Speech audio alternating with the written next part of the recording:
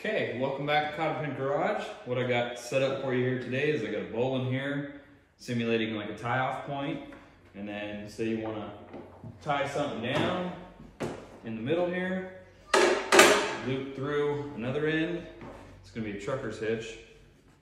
Take this, make you just a basic little loop, little slip knot. Take your tail, pull it through, and then you can cinch it down like so. You can pinch here, and then you can take your tail and tie it off. Put another little half hitch in there, and I mean, it's kind of short, so it's not getting super tight, but if you don't have a ratchet strap, you can use this rope to tie something down, secure your load. Thanks for watching.